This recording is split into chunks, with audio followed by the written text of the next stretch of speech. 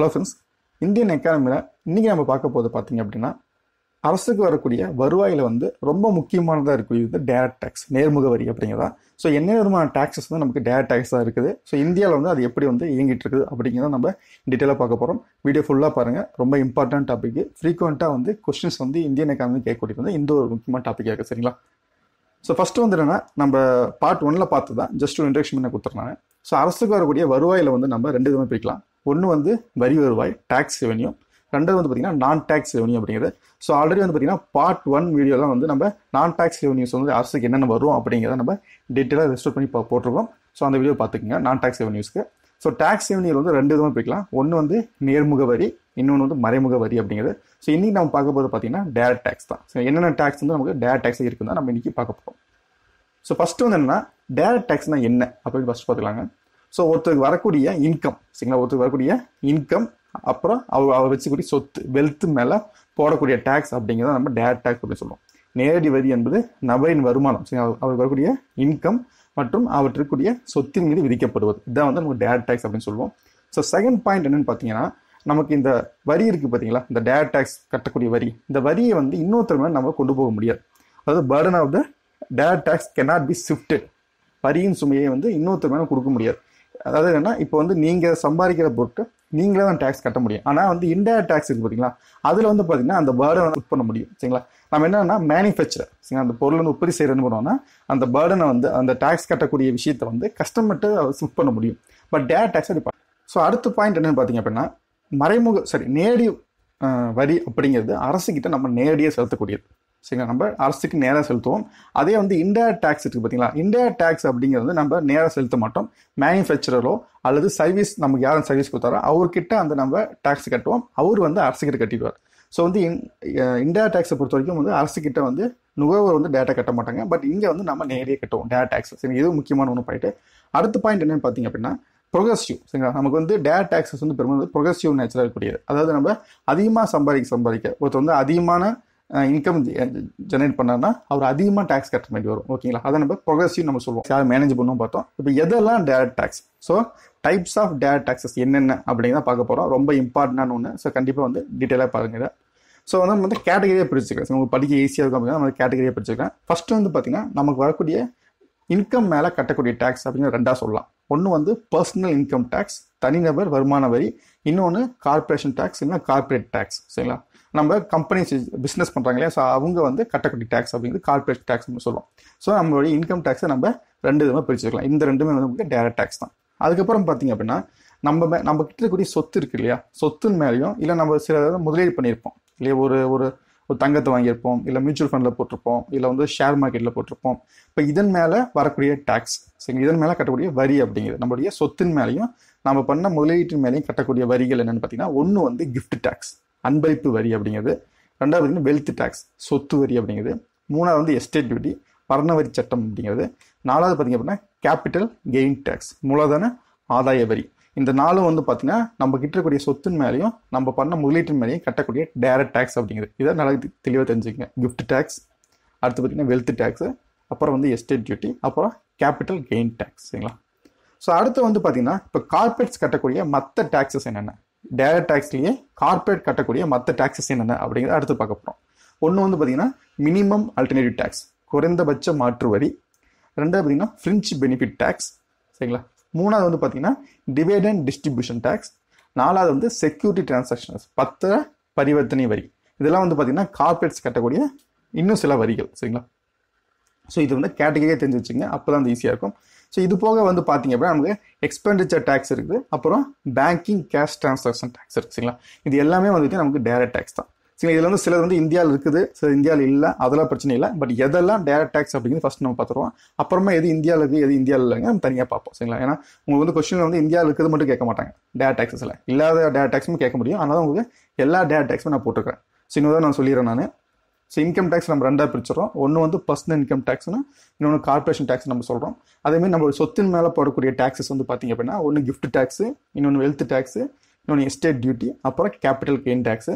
Corporate கட்டக்கூடிய மற்ற taxes என்னென்னு பார்த்தீங்க அப்படின்னா, டேரக்ட் டேக்ஸ்லேயே வந்து ஒன்று வந்து மினிமம் அல்டர்னேட்டிவ் டேக்ஸ், குறைந்தபட்ச மாற்று வரி. ரெண்டாவது பார்த்தீங்கன்னா ஃப்ரிஞ்ச் பெனிஃபிட் டேக்ஸுங்குது. அப்புறம் டிவைட் அண்ட் டிஸ்ட்ரிபியூஷன் டேக்ஸ், அப்புறம் செக்யூரிட்டி டிரான்சாக்ஷன் டேக்ஸ். சரிங்களா? இது போக இருக்கக்கூடிய டைரக்ட் டேக்ஸ் வந்து இன்னொன்று இருக்குது. ஒன்று வந்து எக்ஸ்பெண்டிச்சர் டேக்ஸ், இன்னொன்று banking cash transaction tax. So இது எல்லாமே வந்து பார்த்தீங்கன்னா நமக்கு டைரக்ட் டேக்ஸஸ் தான். இந்த என்னென்ன டேக்ஸஸ் வந்து டைரக்ட் டேக்ஸ் அப்படிங்கிறத கிளியராக தெரிஞ்சு வச்சுக்கோங்க. இப்போ நம்ம ஒவ்வொன்றா பார்க்கலாங்க. ஃபர்ஸ்ட் வந்து இந்த இன்கம் டேக்ஸ் கீழே வரக்கூடிய கேட்டகரி கூடிய ரெண்டையும் பார்த்துடலாம். பர்சனல் இன்கம் டேக்ஸையும் கார்பரேஷன் டேக்ஸையும் என்னென்னு பார்த்துடலாம். ஸோ தனிநபர் ஃபர்ஸ்ட் பார்க்கறது பார்த்தீங்கன்னா பர்சனல் இன்கம் டேக்ஸ், தனிநபர் வருமான வரி. சரிங்களா? ஸோ அது என்னென்ன அப்படிங்கிறது ஃபர்ஸ்ட் நம்ம பார்க்க போகிறோம். ஸோ எந்த சட்டம் இது அப்படின்னு பார்த்தீங்கன்னா இன்கம் டேக்ஸ் ஆக்ட் 1961. சரிங்களா? இந்த கீழே தான் வந்து இது எல்லாமே போடப்படுது. ரொம்ப இம்பார்ட்டண்டான ஒரு ஆக்ட் இது. ஸோ இன்கம் டேக்ஸ் ஆக்ட் 1961 அப்படிங்கிறது. ஸோ எதெல்லாம் வந்து நம்ம தனிநபர் வருமானம் எடுத்துக்க முடியும் அப்படின்னு பார்த்தீங்க அப்படின்னா என்னென்ன சோர்சஸ் அப்படின்னு பார்த்தீங்கன்னா அவர் வந்து ஒரு பிஸ்னஸ் ஏர்ன் பண்ணிக்கலாம். பிஸ்னஸ் மூலமாக அவருடைய ப்ராஃபிட்டில் அவர் கிடைக்கக்கூடிய இன்கம் அப்படிங்கிறது நம்ம தனிநபர் வருமானத்தை எடுத்துக்க முடியும். அதேமாதிரி பார்த்தீங்கன்னா வந்து இப்போ ப்ராப்பர்ட்டி வச்சிருந்து அந்த ப்ராப்பர்ட்டி மூலிமா ரெண்டல் வாடகை விட்டு அவருக்கு வந்து இன்கம் வருதுன்னா அதுவும் நம்ம தனிநபர் வருமானத்துக்கு எடுத்துக்க முடியும். அதேமாதிரி பார்த்தீங்கன்னா அவருடைய இன்வெஸ்ட்மெண்ட், இப்போ வந்து பார்த்தீங்கன்னா மியூச்சுவல் ஃபண்டில் போட்டிருப்பாரு, இல்லைன்னா வந்து பார்த்தீங்கன்னா இப்போ வந்து தங்கமோ ஏதோ வாங்கி விற்றுருப்பாரு இல்லையா, அதுவும் நமக்கு வந்து இன்வெஸ்ட்மெண்ட் தான் வரக்கூடியதான். ஸோ இந்த மாதிரி வரக்கூடிய ப்ராஃபிட்டில் போடக்கூடிய வருமானம் அப்படிங்கிறது. தென் வந்து சேலரிஸ். சரிங்களா? இப்போ வந்து மந்த்லி எம்ப்ளாயி இருந்தாங்கன்னா அவர் வந்து சேலரி வாங்குவார். ஸோ சேலரிஸில் அப்புறம் வந்து பென்ஷன், ரொம்ப முக்கியமானது வந்து பென்ஷன். சரிங்களா? ஏன்னா சில பேர் வந்து பென்ஷன் வந்து நம்ம இன்கம் டேக்ஸ் இது வர நினச்சிட்டு இருப்போம், பட் இன்கம் டேக்ஸ்க்கெல்லாம் பென்ஷனும் வரும் உங்களுக்கு. சரிங்களா? ஸோ இது எல்லாமே வந்து பார்த்தீங்க அப்படின்னா தனிநபர் வருமானத்துக்கான சோர்சஸ் அப்படின்னு நம்ம சொல்கிறோம். ஸோ டேக்ஸ் கட்டக்கூடிய ஒவ்வொருத்தங்களும் வந்து பார்த்தீங்க அப்படின்னா ஒவ்வொரு வருஷமும், அதாவது ஃபைனான்ஸ் இது நம்ம சொல்லுவோம், ஒவ்வொரு வருஷம் பார்த்தீங்கன்னா நம்ம வந்து இன்கம் டேக்ஸ் வந்து ரிட்டர்ன் ஃபைல் பண்ணணும். அதாவது எவ்வளோ டேக்ஸ், எவ்வளோ இன்கம் வந்து டேக்ஸபிள் இன்கம் அப்படிங்கிறது காட்டுறதுக்காக தான் இந்த இன்கம் டேக்ஸ் ரிட்டர்ன் அப்படிங்கிறது ஃபைல் பண்ண போகிறோம். ஓகேங்களா? ஸோ இந்தியாவில் வந்து இந்த இன்கம் டேக்ஸ் அப்படிங்கிறது எவால்வ் ஆச்சு, அதோடைய ஹிஸ்ட்ரி என்ன அப்படிங்கிற ஒரு கிளான்ஸ் பார்த்துருங்க. ஸோ முதல்ல வந்து இந்தியாவில் இன்கம் டேக்ஸ் எப்போ கொண்டு வரப்படுச்சுன்னா 1860 ஏப்ரல் 7 கொண்டு வந்தாங்க. சரிங்களா? ஏப்ரல் 7, 1860 வந்து ஜேம்ஸ் வில்சன் அவர் தான் வந்து இன்கம் டேக்ஸ் அப்படிங்கிறது இன்ட்ரடியூஸ் பண்ணார். என்ன காரணம் அப்படின்னு பார்த்தீங்கன்னா நீங்கள் இந்தியன் ஃப்ரீடம் மூவ்மெண்ட்டில் வந்து படிச்சுக்கலாம். 1857 வந்து நமக்கு வந்து சிப்பாய் முறை நடக்கும், சிப்பாய் கழகம் நடக்கும். ஸோ அதனுடைய லாஸை வந்து சரி கட்டணும் அப்படிங்கிறப்ப என்ன பண்ணுறாங்கன்னா இந்த இன்கம் டேக்ஸ் கொண்டு வந்தாங்க. சரிங்க? அந்த பாயிண்ட் ஜஸ்ட் நான் வச்சுக்கோங்க. ஸோ அதுக்கப்புறமா இதுக்கான சட்டம் எப்போ வந்துச்சுன்னா 86 வந்துச்சு. ஸோ இந்த டிஃபரன்ஸ் தெரிஞ்சுக்கங்க. இன்கம் டேக்ஸ் கொண்டு வரப்பட்டது 60 கொண்டு வந்தாங்க, ஆனால் சட்டம் அப்படிங்கிறது 86 வந்துச்சு. ஓகே? அதுக்கப்புறமா வந்து 1918 வந்து அதுக்கான இன்ஸ்டிடியூஷன் கொண்டு வராங்க, அதாவது டிபார்ட்மெண்ட்ஸ், இன்கம் டேக்ஸ் டிபார்ட்மெண்ட் அப்படிங்க கொண்டு வரதுக்கானது 1918 கொண்டு வந்தாங்க. சரிங்களா? அதுக்கப்புறமா வந்து பார்த்தீங்கன்னா 22 வந்து திரும்ப சட்டத்தை வந்து புதுசாக கொண்டு வந்தாங்க. இன்கம் டேக்ஸ் ஆக்ட் 1922 கொண்டு வந்தாங்க. அதுதான் வந்து பார்த்தீங்கன்னா 61 வரைக்கும் நமக்கு அந்த சட்டம் தான் இருந்துச்சு. சரிங்களா? 1921 கொண்டு சட்டம் இருந்துச்சு. அப்புறமா வந்து 61 வந்து என்ன இப்போ வந்து 8% இந்த சட்டம் தான் இருக்குது. 1961 கொண்டு சட்டம் இப்போ இருக்குது. இது எப்போ எஃபெக்ட் வந்துச்சுன்னா 1 ஏப்ரல் 1962 வந்து இந்த சட்டம் அப்படிங்கிறது வந்து இயங்கிட்டு இருக்கு. சரிங்களா? ஸோ இந்த பாயிண்ட் வந்து ஞாபகம் வச்சுக்கேன். ஸோ இதில் பெருசு முக்கியமாக நீங்கள் ஞாபகம் வச்சுக்கிறது என்ன, 60 இன்ட்ரடியூஸ் பண்ணாங்க, 86 ஃபர்ஸ்ட் ஆக்ட் வந்துச்சு. இப்போ இருக்கக்கூடிய ஆக்ட் அப்படிங்கிறது 61 இருக்கு. சரிங்களா? 61 சின்ஸ் அதுலேருந்து இப்போ இருக்கக்கூடிய ஆக்ட் வந்து இயங்கிட்டு இருக்குது.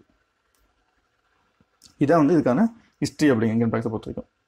அடுத்த வருமான வரிக்கான ஸ்லாப், அதாவது டேக்ஸ் கட்ட வேண்டிய அமௌண்ட் எவ்வளோ இருக்குது அப்படின்னு நம்ம பார்க்க போகிறோம். இது வந்து 2020, 2021 ஸ்லாப் ரேட்டு போட்டிருக்கேன். சரிங்களா? ஒவ்வொரு பட்ஜெட்லேயும் வந்து அரசாங்கம் வந்து இதை வந்து சேஞ்சஸ் கூட பண்ண முடியும். சரிங்களா? ஆனால் இது நான் சொல்கிறது அப்படிங்கிறது 2021 ஃபைனான்ஸ் இதுக்கான ஸ்லாப் ரேட் அப்படிங்கிறது. மொத்தம் இப்போ வந்து பார்த்தீங்க அப்படின்னா இப்போ புது பட்ஜெட்டில் ரிலீஸ் பண்ணுறது வந்து 2 ஸ்லாப் ரேஞ்சு நமக்கு இருக்குது. சரிங்களா? ஒன்று வந்து பழைய சிஸ்டம் இப்படி ஃபாலோ ஆகும், அப்புறம் புதிய ஸ்லாப் ரேட்டை வந்து அரசு கொண்டு வந்தாங்க. ஸோ ஒவ்வொரு டேக்ஸ் பேரும் வந்து அவங்க சூஸ் பண்ணிக்கலாம். அந்த வேர்ல்டு சிஸ்டம், பழைய சிஸ்டத்தில் இருக்கலாமா இல்லை புது சிஸ்டத்தில் இருக்கலாமா அப்படிங்கிறது. சரிங்களா? ஸோ பழைய டேக்ஸ் ரேட் அப்படிங்கிறது மொத்தம் 3 ஸ்லாப் ரேட் இருக்கும். ஸோ 5 லேக் 5 லேக்ஸ் வரைக்கும் பார்த்தீங்கன்னா எந்த டேக்ஸும் கட்ட தேவையில்லை, நோ டேக்ஸ் கட்ட தேவையில்லை. அதே வந்து 5 லட்சத்துலேருந்து 10 லட்ச ரூபாய்க்கு ஒருத்தருடைய வருமானம் இருக்குது அப்படின்னா அவர் வந்து 20% வந்து கட்டணும். சரிங்களா? 20% கட்டணும். 10 லட்ச ரூபாய்க்கு மேலே போச்சு அப்படின்னா அது வந்து 30% வந்து அவங்க வந்து டேக்ஸ் கட்டணும். இதான் வந்து பழைய சிஸ்டம் அப்படிங்க. மொத்தம் 3 ஸ்லாபாக இருந்துச்சு. புதிய சிஸ்டத்தை பார்த்தீங்க அப்படின்னா ஸ்லாப் வந்து அதிகப்படுத்திட்டாங்க. ஸோ வந்து என்ன அப் டு 5 வரைக்கும் பார்த்தீங்கன்னா எந்த டேக்ஸும் கட்ட தேவையில்லை. அதுக்கப்புறம் எவ்ரி 2.5 லேக் ஒவ்வொரு 2 லட்சத்துக்கும் பார்த்தீங்கன்னா நீங்கள் 5% எக்ஸஸாக கட்டிட்டு போகணும். ஸோ 5 லேக் டு 7.5 லேக் பார்த்தீங்கன்னா 10% கட்டணும். தென் வந்து 7.5 லேக் டு 10 லேக் பார்த்தீங்கன்னா 15% கட்டணும். தென் வந்து 10 லேக் டு 12.5 லேக் பார்த்தீங்கன்னா 20% கட்டணும். தென் 12.5 டு 15 லேக் வரைக்கும் பார்த்தீங்க அப்படின்னா நமக்கு 25% கட்டணும். அப்புறம் எபோவ் 15, சரி, எபோவ் 15 லேக்ஸ் பார்த்தீங்கன்னா 30% கட்டணும். ஸோ இதான் வந்து நியூ டேக்ஸ் ரேட் வந்து இப்போ பட்ஜெட்டில் அனௌன்ஸ் பண்ணுது. ஸோ இந்த டேக்ஸ் ரேட்டை வந்து தெரிஞ்சு வச்சுக்கோங்க. சரிங்களா?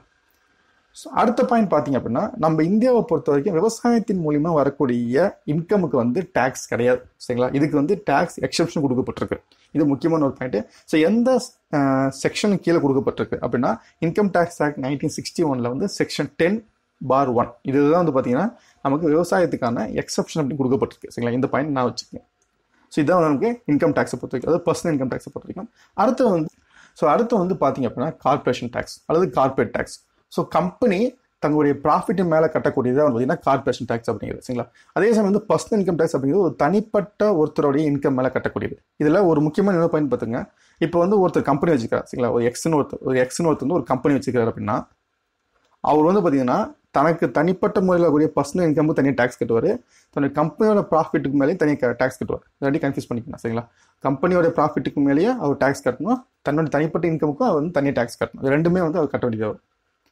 ஸோ இதுக்கு அனதர் நேம் என்னன்னு பார்த்தீங்க அப்படின்னா கார்பரேட் டேக்ஸ்னு சொல்லலாம், அது கம்பெனி டேக்ஸ்னு சொல்லலாம். இந்த ரெண்டுமே வந்து இந்த கார்பரேட் டேக்ஸ்க்கான அதர் நேம்ஸ் அப்படின்னு சொல்லுவோம். ஸோ ஒவ்வொரு கம்பெனியும் வந்து நெட் இன்கம் மேலே கட்டக்கூடியதாக, லாபத்தின் மேலே கட்டக்கூடியதாக இருக்கும். ஸோ இந்தியாவை பொறுத்த வரைக்கும் பார்த்தீங்க அப்படின்னா எந்தெந்த கம்பெனிஸ்லாம் வந்து கம்பெனி ஆக்ட் 1956 இதை நான் வச்சுக்கேன். கம்பெனி ஆக்ட் 1956 எந்தெந்த கம்பெனி ரிஜிஸ்டர் பண்ணப்பட்டிருக்கோ அந்த எல்லா கம்பெனியுமே வந்து இந்த கார்பரேட் டேக்ஸ் கட்ட வேண்டிய தேவை இருக்கும். இதில் வந்து அந்த கம்பெனி வந்து பிரைவேட் கம்பெனியாக இருந்தாலும் சரி அல்லது பப்ளிக் கம்பெனியாக இருந்தாலும் சரி, ரெண்டு பேருமே கட்டுறதுக்கான லைபிலிட்டி உண்டு. தட் மீன்ஸ் உங்களுக்கு வந்து பொது இருந்தாலுமே கூட அவங்க தங்களுடைய ப்ராஃபிட்டுக்கு டேக்ஸ் கட்டணும். ஓகே.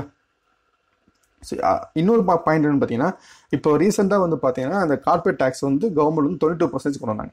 அந்த பாயிண்ட் கூட நான் வச்சுக்கேன். சரி, ரீசெண்டாக வந்து ரெடியூஸ் பண்ணாங்க. இந்த இப்போ கூட எக்கனாமிக் ஸ்லோடவுனை வந்து மேனேஜ் பண்ணுறதுக்காக 22% வந்து கார்பரேட் டேக்ஸ் வந்து குறைச்சாங்க. ஸோ அடுத்து வந்து பார்த்தீங்கன்னா நம்மளுடைய சொத்தின் மேலேயும் நம்மளுடைய முதலீட்டு மேலேயும் போடக்கூடிய டேக்ஸஸ் என்னென்ன அப்படிங்கிறத பார்க்க போகிறோம். ஃபர்ஸ்ட் வந்து பார்த்தீங்க அப்படின்னா எஸ்டேட் டியூட்டி. இன்னொரு நேம் என்னன்னு பார்த்தீங்கன்னா இன்ஹெரிட்டன்ஸ் டேக்ஸ். ரொம்ப ரொம்ப இம்பார்ட்டன்ட். இன்ஹெரிட்டன்ஸ் டேக்ஸ் அப்படிங்கிறது இதுக்கான அதனால நேம் அப்படிங்கிறது. ஸோ இந்த வரி எதுக்கான வரின்னு பார்த்தீங்கன்னா, ஒருத்தர் இறந்துட்டார் அப்படின்னா அந்த இறந்ததுக்கு அப்புறமா அந்த சொத்து இன்னொருக்கு டிரான்ஸ்ஃபர் ஆகிறப்போ அதன் மேலே போடக்கூடிய வரி அப்படிங்கிறது தான்.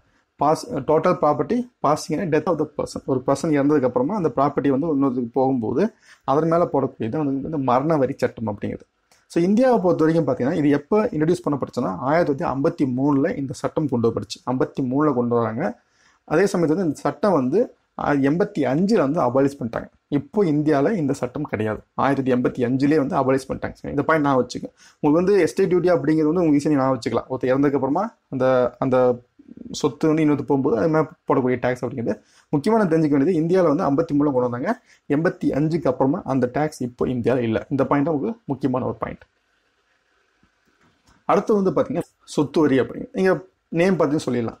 நம்ம சொத்தின் மேலே கட்டக்கூடிய வரி அப்படிங்கிறதா. இப்போ சொத்துங்கிறப்ப நம்ம மூவபிள் இம்மூவபிள் ரெண்டுமே இதில் சேரும். அசையும் சொத்து அசைய சொத்து ரெண்டுமே சேரக்கூடியதான். பட் இதில் முக்கியமான 2 பாயிண்ட் இருக்குது. என்னன்னு பார்த்தீங்கன்னா, நீங்கள் அந்த சொத்து வரி அப்படிங்கிறது நம்ம ஒவ்வொரு வருஷம் கட்டணும். சரிங்களா? Tax is B paid year after year. ஒவ்வொரு வருஷமும் கட்டணும். And same property depend on the market value. அதாவது ஒரு சொத்து இருக்குது அப்படின்னா அந்த சொத்துக்கான வரி அப்படிங்கிறது ஒவ்வொரு வருஷம் வந்து மார்க்கெட் வேல்யூ பேஸ் பண்ணி நம்ம கட்டணும். இது முக்கியமான ஃபர்ஸ்ட் பாயிண்ட். 2வது பாயிண்ட் வந்து அந்த சொத்து மூலியமாக நமக்கு இன்கம் வந்தாலும் வராட்டியும் அது பிரச்சனை இல்லை. பட் நம்ம கட்டி தான் ஆகணும். இந்த 2 பாயிண்ட் முக்கியமான பாயிண்ட். ஒன்று வந்து ஒவ்வொரு வருஷமும் கட்டணும். 2வது நமக்கு அது மூலமாக இன்கம் வந்தாலும் வராட்டி நம்ம கட்டி தான் ஆகணும். இதான் வந்து முக்கியமான 2 பாயிண்ட் அப்படிங்கிறது. ஸோ சொத்தின் மீது ஆண்டுதோறும் சந்தை மதிப்பில் செலுத்தப்பட வேண்டும். அத்தகைய சொத்து எந்தவித வருமானத்தை அளிக்கிறதோ இல்லையோ. சரியா? அந்த சொத்து நமக்கு இன்கம் கொடுத்தாலும் கொடுக்காட்டியும் ஒவ்வொரு வருஷம் நம்ம இந்த டேக்ஸ் கட்டி ஆகணும். ஸோ நமக்கான நெட் வெல்த் அப்படிங்கிறது என்னன்னா, சரிங்களா, நம்மளுடைய நிகர சொத்து அப்படிங்கிறது வந்து நம்மளுடைய மொத்த சொத்துலேருந்து நம்மளுடைய கடனை கழிச்சிட்டு இருக்கிறது நம்ம நிகர சொத்துன்னு எடுத்துப்போம். ஸோ நெட் வெல்த் அப்படிங்கிறது some of the all asset minus some of the all debate. சரிங்களா? நம்ம ஸோ இந்தியாவில் இதனுடைய ஸ்டேஜ் என்னன்னு பார்த்தீங்கன்னா, ஆரம்ப காலகட்டத்தில் 57 வந்து பார்த்தீங்க அப்படின்னா இது கொண்டு வரப்பட்டு அப்போ வந்து இண்டிவிஜுவல்ஸ் மேலேயும் அதேமாதிரி வந்து ஜாயிண்ட் ஃபேமிலிஸ் அப்புறம் கம்பெனிஸ் மேலாம் வந்து பார்த்தீங்கன்னா சொத்து வரி போடப்பட்டுச்சு. எக்ஸப்ஷன்ஸ் வந்து பார்த்தீங்கன்னா பொலிட்டிக்கல் பார்ட்டிஸ், அரசியல் கட்சிகளுக்கு வந்து சொத்து வரி வந்து எக்ஸப்ஷன் இருந்துச்சு. அது வந்து கோஆபரேட்டிவ் சொசைட்டிஸ்க்கு வந்து பார்த்தீங்கன்னா எக்ஸப்ஷனாக இருந்துச்சு. பட் 2015 வந்து இது அபாலிஷ் பண்ணிட்டாங்க. சரிங்களா? என்ன காரணத்துக்கு அபாலிஷ் பண்ணாங்க அப்படின்னா, இந்த வெல்த் டேக்ஸ் மூலமாக வரக்கூடிய வருமானத்தை விட இது இந்த எஸ்டிமேஷனுக்காகவும் இந்த கலெக்ஷனுக்காக பண்ணக்கூடிய செலவு அதிகமாக இருக்குது, ரொம்ப காம்ப்ளெக்ஸாக இருக்குது அப்படிங்கிற பேஸ் பண்ணி இந்த வெல்த் டேக்ஸ் அப்படிங்கிறது வந்து அரசு வந்து எடுத்துட்டாங்க. சரிங்களா?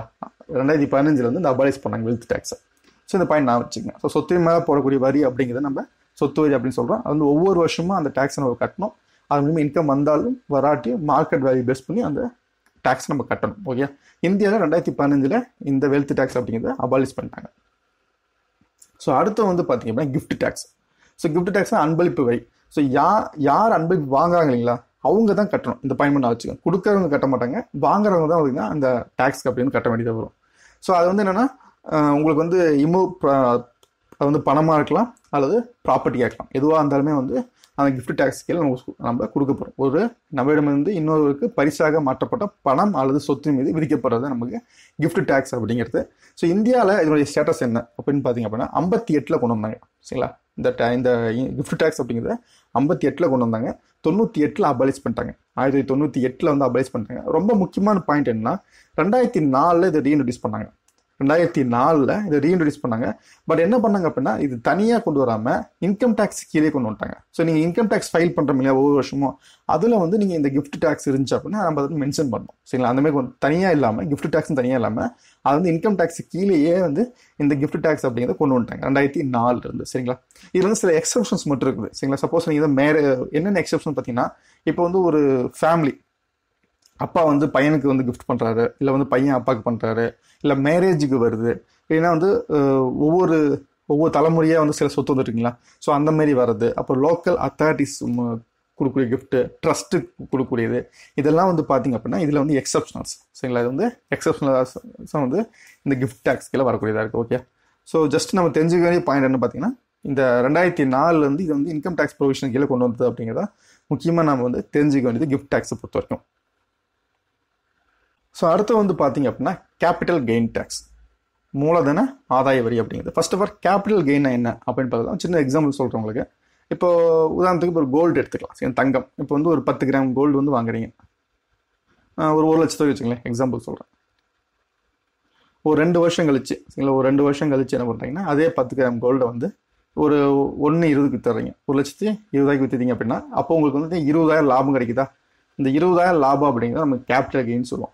நீங்கள் வந்து ஒரு முதலீடு போடுறீங்க, ஒரு முதலீடு போட்டு ஒரு பொருளை வாங்குறீங்க, அதை வந்து ஒரு 2 வருஷம் கழிச்சோ 3 வருஷம் கழிச்சோ எத்தனையோ வருஷம் கழிச்சு நீங்கள் திரும்ப விற்கிறீங்க அப்படின்னா அதன் மூலியமாக உங்களுக்கு ஒரு லாபம் கிடைக்குது அப்படின்னா அந்த லாபம் தான் நமக்கு கேபிட்டல் கெயின் அப்படின்னு நம்ம சொல்லுவோம். அந்த கெயினில் அந்த லாபத்தின் மேலே போடக்கூடிய டேக்ஸ் தான் வந்து நமக்கு இந்த கேபிட்டல் கெயின் டேக்ஸ் அப்படிங்கிறது. ஸோ நீங்கள் இந்த சார்ட்டில் பார்த்து தெரியும் உங்களுக்கு. நீங்கள் வந்து ஒரு பொருளை பர்ச்சேஸ் பண்ணுறீங்க, சரிங்களா, ஒரு இன்வெஸ்ட்மெண்ட் பண்ணி பர்ச்சேஸ் பண்ணுறீங்க, அவருடைய நீங்கள் விற்கிறீங்க, அந்த பொருளை விற்கிறப்போ அது வந்து நீங்கள் வாங்கினது அதிகமாக இருந்தால் அது கேபிட்டல் கெயினாக இருக்கும் இல்லையா, நமக்கு அது கெயினாக இருக்கும். வாங்கின விலையோட விற்கிறவர் அதிகமாக இருந்தால், வாங்கின விலையோட விற்கிறது கம்மியாக இருந்துச்சுன்னா லாஸாக இருக்கும். லாஸாக இருந்தால் நமக்கு டேக்ஸ் கட்ட தேவையில்லை. நீங்கள் ஒரு பொருளை வாங்கி அது விற்கிறப்போ உங்களுக்கு லாபம் வந்தால் மட்டும்தான் நம்ம இந்த கேபிட்டல் கெயின் டேக்ஸை நம்ம கட்டுவோம். ஓகே, ஸோ வந்து என்னென்னா any profit R gain that arises from the sale of the capital asset is a capital gain. சரிங்களா, இதான் வந்து நமக்கு முக்கியமாக. ஸோ வந்து நம்ம வாங்கி விற்கக்கூடிய ஒரு பொருள் மேலே நமக்கு கிடைக்கக்கூடிய லாபத்தை மேலே கட்டக்கூடியதான் நமக்கு கேபிட்டல் கெயின் டேக்ஸ் அப்படிங்கிறது. முக்கியமான ஒரு பாயிண்ட் என்னென்னா நீங்கள் வந்து வாங்கி விற்கிறதா இருக்கணும். இப்போ ஏற்கனவே உங்ககிட்ட இருக்கிறது, இப்போ உங்களுக்கு வந்து பரம்பரையாக வந்துட்டு இருந்து நீங்கள் விற்கிறீங்க அப்படின்னா அதுக்கு நம்ம கேபிட்டல் கெயின் டேக்ஸ் கட்ட தேவையில்லை.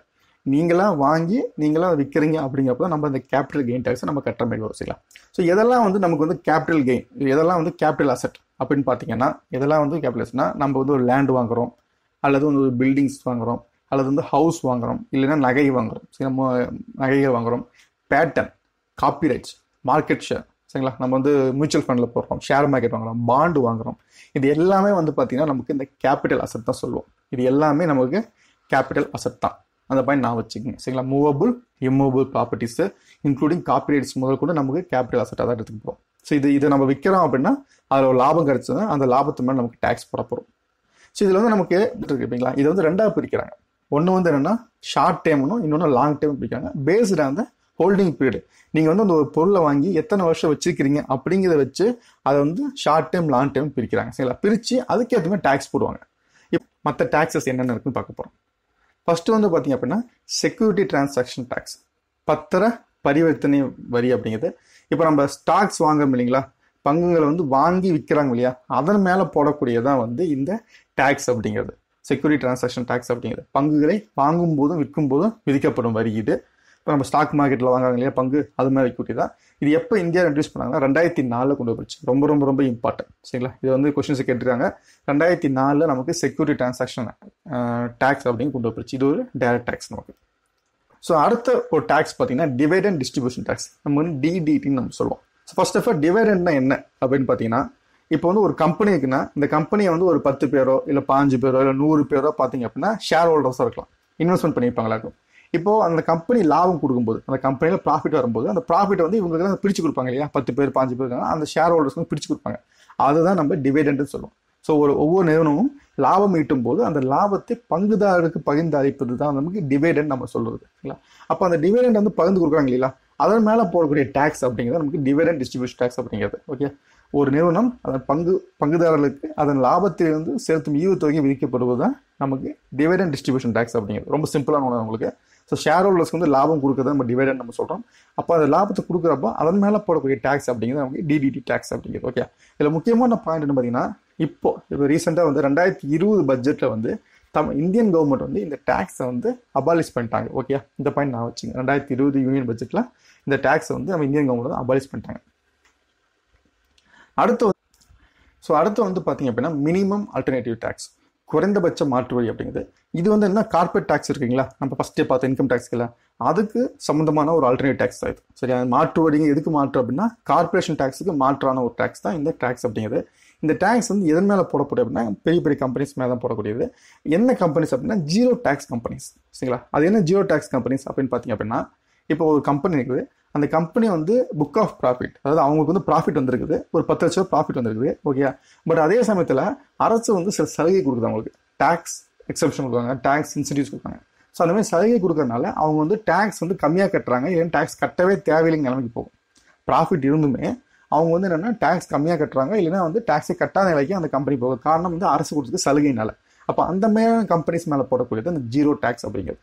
ஓகேங்களா? ஸோ அந்த பாயிண்ட் வந்து நான் வச்சுக்கேன். வந்து அந்த அரசு வந்து சில சலுகை கொடுக்கறதுனால ப்ராஃபிட் வந்தாலுமே அந்த நிறுவனங்கள் வந்து டேக்ஸ் கட்ட தேவையில்லை அப்படிங்கிற டேக்ஸ் கட்ட தேவையில்லை, இல்லை கம்மியாக டேக்ஸ் கட்டணும். சரி, 2 ஆப்ஷன் இருக்கும். அந்த மாதிரி அந்த ஜீரோ டேக்ஸ் அப்படின்னு சொல்லுவோம். அது மேலே தான் வந்து இந்த மினிமம் ஆல்டர்னேட் டேக்ஸ் வந்து போடப்படும். ஸோ என்னென்னு பார்த்தீங்க அப்படின்னா, இப்போ வந்து ஒரு கம்பெனி இருக்குது, அந்த கம்பெனி வந்து அதிகமான புக் ப்ராஃபிட், டேபிள் ப்ராஃபிட்டோ இல்லை புக் ப்ராஃபிட் வந்து அதிகமாக இருக்குது. அதேமாதிரி வந்து ஷேர் ஹோல்டர்ஸ்க்கும் தங்களுடைய டிஸ்ட்ரிபியூட் பண்ணுறாங்க, டிவிடெண்ட் வந்து அதிகமாக டிஸ்ட்ரிபியூட் பண்ணுறாங்க.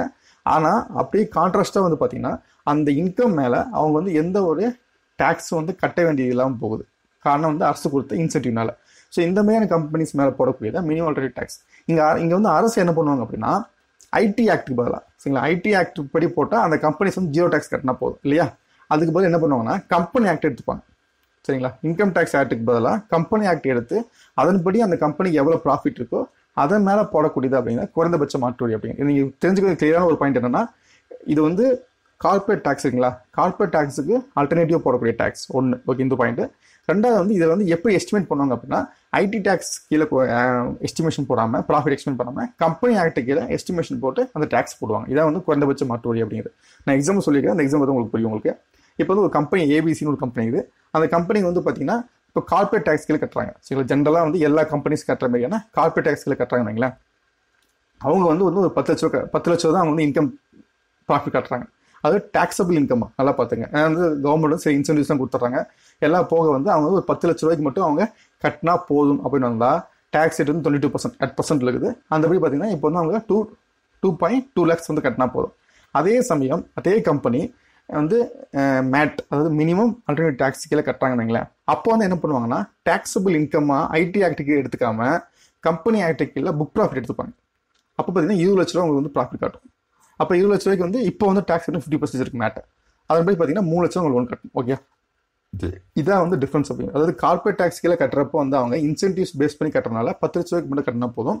அதே மேட் கீழே கட்டுறப்போ அவங்க புக் ப்ராஃபிட் கீழே கட்டுறதுனால 20 லட்ச ரூபாய்க்கு அவங்க டேக்ஸ் கட்டுவாங்க. இந்த டிஃபரன்ஸ் மட்டும் தெரிஞ்சுக்கங்க. ஸோ இந்தியாவில் வந்து பார்த்தீங்கன்னா எப்போ கொண்டு வரப்படுச்சுன்னா 1996 ஆக்ட் மூலியமாக, ஃபைனான்ஸ் ஆக்ட் மூலியமாக வந்து இந்த மேட் அப்படின்னு கொண்டு வரப்படுச்சு. இது வந்து எந்த செக்ஷன் கீழே வரும்னா ஐடி ஆக்டில் செக்ஷன் 115JB இந்த செக்ஷன் கீழே தான் வந்து இந்த ஆக்ட் அப்படிங்கிறது வரும். ஸோ இந்த டேக்ஸ் அப்படிங்கிறது வரும். ஸோ இதில் முக்கியமான பாயிண்ட் என்ன பார்த்தீங்கன்னா, ரீசெண்டாக 2019-2020 பட்ஜெட்டில் வந்து அரசாங்கம் வந்து இந்த ரேட் வந்து குறைச்சாங்க. ஃபஸ்ட்டு வந்து 18.5% இருந்துச்சு, அதை குறைச்சி இப்போ வந்து 15% கொண்டு வந்துட்டாங்க. ஓகே, இந்த பாயிண்ட் வந்து நான் வச்சுக்கணும். அடுத்து வந்து பார்த்தீங்கன்னா ஃப்ரிஞ்ச் பெனிஃபிட் டேக்ஸ். சரிங்களா, ஸோ ஃப்ரிஞ்ச் பெனிஃபிட்னா என்ன அப்படின்னா, ஒரு கம்பெனி வந்து தங்களுடைய எம்ப்ளாயிஸ் இருக்காங்களா, ஊழியருக்கு வந்து கொடுக்கக்கூடிய சலுகைகள், அதாவது வந்து சேலரி போக கொடுக்கக்கூடிய சலுகை மேலே போடக்கூடியது வந்து இந்த ஃப்ரிஞ்ச் பெனிஃபிட் டேக்ஸ் அப்படிங்கிறது. ஸோ உபரி சலுகைகள் நம்ம சொல்லக்கூடியது. ஸோ பணியாளரின் சம்பளத்தின் எல்லைக்கு வெளியே முதலாளியால் வழங்கப்படும் எதையும் கொண்டிருக்கலாம் சரிங்களா. அதாவது அவங்களுடைய சேலரியை தாண்டி அவங்களுடைய கம்பெனிஸ் கொடுக்கக்கூடிய சலுகை மேலே போடக்கூடியதான் நம்ம உபரி சலுகை நம்ம சொல்லுவோம். இதான் வந்து ஃப்ரெஞ்ச் பெனிஃபிட் அப்படிங்கிறது. ஸோ அதன் மேலே போடக்கூடிய டேக்ஸ் அப்படிங்கிறது ஃப்ரெஞ்ச் பெனிஃபிட் டேக்ஸ் அப்படிங்கிறது. இப்போ என்னெல்லாம் இருக்கலாம் அப்படின்னு பார்த்தீங்க அப்படின்னா, இப்போ வந்து எம்ப்ளாயிஸ்க்கு வந்து ஸ்டாக் ஆப்ஷன்ஸ் கொடுக்குறது, இல்லை வந்து ஒரு ஃப்ரீ லோன் கொடுக்குறது, அப்புறம் வந்து பார்த்தீங்கன்னா சில கம்பெனிஸ் வந்து ஃப்ரீ வெக்கேஷன் கொடுக்குறது, அப்போ வந்து டின்னர்ஸ் கொடுக்குறது, இந்த மாதிரி நிறைய இப்போ வந்து கேப் ஃபெசிலிட்டி, கார் ஃபெசிலிட்டி கொடுக்குறது, இதெல்லாமே வந்து பார்த்தீங்கன்னா எம்ப்ளாயிஸ் கொடுக்கக்கூடிய உபரி சலுகைகளாக இருக்குது சரிங்களா. இதன் மேலே போடக்கூடிய டேக்ஸ் அப்படிங்கிறது வந்து ஃப்ரெஞ்ச் பெனிஃபிட் டேக்ஸ் நம்ம சொல்கிறோம். ஸோ இந்தியாவை பொறுத்த வரைக்கும் பார்த்தீங்கன்னா 2005 2006 இது கொண்டு வரப்பட்டுச்சு இந்த டேக்ஸ் அப்படிங்கிறது ஃபைனான்ஸ் இயரில் கொண்டு வந்தாங்க. அதே சமயத்தில் 2010 2011 ஃபைனான்ஸ் இயரில் வந்து இதை அபாலிஷ் பண்ணிட்டாங்க. இப்போ வந்து ஃப்ரெஞ்ச் பெனிஃபிட் டேக்ஸ் அப்படிங்கிறது இந்தியாவில் கிடையாது, பட் இது ஒரு டைப் ஆஃப் டைரக்ட் டேக்ஸ் ஆனால் தெரிஞ்சு வச்சுக்கோங்க. ஓகே. ஸோ அடுத்தது வந்து பார்த்தீங்க அப்படின்னா பேங்கிங் கேஷ் டிரான்சாக்ஷன் டேக்ஸ். இப்போ நீங்கள் இது பார்த்தாலே தெரிஞ்சிடலாம், நம்ம வந்து பேங்க்கில் பண்ணக்கூடிய டிரான்சாக்ஷன் இல்லைங்களா, கேஷ் டிரான்சாக்ஷன், அதன் மேலே வந்து ஒரு லிமிட்டுக்கு மேலே பண்ணுறப்போ போடக்கூடிய டேக்ஸ் அப்படிங்கிறது வந்து இந்த பேங்க் கேஷ் டிரான்சாக்ஷன் டேக்ஸ் அப்படிங்கிறது. சரி, ஏன்னா withdrawal of the cash more then the specific limit வந்து பேங்க்லேருந்து வந்து சொல்லப்பட்ட லிமிட்டுக்கு மேலே நம்ம வித்ட்ராவல் பண்ணால் இந்த டேக்ஸ் வந்து போடுவாங்க. இது எப்போ கொண்டு வந்தாங்க? 2005 கொண்டு வந்தாங்க. சில யூபிஐ கவர்மெண்ட் காங்கிரஸ் வந்து 2005 கொண்டு வந்தாங்க. ஆனால் 2009 அதை அபாலிஷ் பண்ணிட்டாங்க. இப்போ வந்து இந்த டேக்ஸ் கிடையாது. 2005 வந்து இந்த டேக்ஸ் கொண்டு வந்தாங்க. 2009 வந்து இதை வந்து அபாலிஷ் பண்ணிட்டாங்க. கொண்டு வரும்போது என்ன 0.1% வந்து அதுக்கு வந்து டேக்ஸ் போட்டாங்க. ஓகே. அடுத்து வந்து பார்த்தீங்கன்னா எக்ஸ்பெண்டிச்சர் டேக்ஸ். நம்ம பண்ணக்கூடிய செலவின் மேலே போடக்கூடிய டேக்ஸ். ஒரு லிமிட்டுக்கு மேலே நம்ம செலவு பண்ணுறப்போ அதன் மேலே போடக்கூடியது அந்த எக்ஸ்பெண்டிச்சர் டேக்ஸ் அப்படிங்கிறது. இந்தியாவில் வந்து எப்போ கொண்டு வரப்படுச்சு பார்த்தீங்கன்னா, ஃபர்ஸ்ட் 1957 டிடி கிருஷ்ணமாச்சாரி வந்து இதை கொண்டு வந்தார். 57 கொண்டு வந்தாங்க. இப்போ லேட்டராக வந்து மொராஜி தேசாய் வந்து அபாலிஷ் பண்ணாங்க. தென் லேட்டராக வந்து பார்த்தீங்க அப்படின்னா ஆக்ட், இதுக்கான ஆக்ட் எக்ஸ்பெண்டிச்சர் டேக்ஸ் ஆக்ட் 1987 87 கொண்டு வரப்படுச்சு. பெரும்பாலான இதுக்கு வந்து நம்ம பண்ணுற செலவுக்கு வந்து டேக்ஸ் கிடையாது, எக்ஸ்பெண்டிச்சர் டேக்ஸ் போட மாட்டாங்க. ரொம்ப ரேராக சில இடத்துல வந்து ஹோட்டல்ஸில், ரெஸ்டாரண்ட்டில், இங்கெல்லாம் பெரிய பெரிய ஹோட்டல், அங்கே வந்து பார்த்தீங்கன்னா இந்த எக்ஸ்பெண்டிச்சர் டேக்ஸ் அப்படின்னு போடப்பட்டிருக்கு. இன்னமும் இருக்குது உங்களுக்கு, பட் ரொம்ப மினிமலாக தான் போடப்பட்டிருக்கு. பெருசாக வந்து எந்த ப்ராசஸும் கிடையாது உங்களுக்கு. சரிங்களா. Tax process associated chargeable expenditure.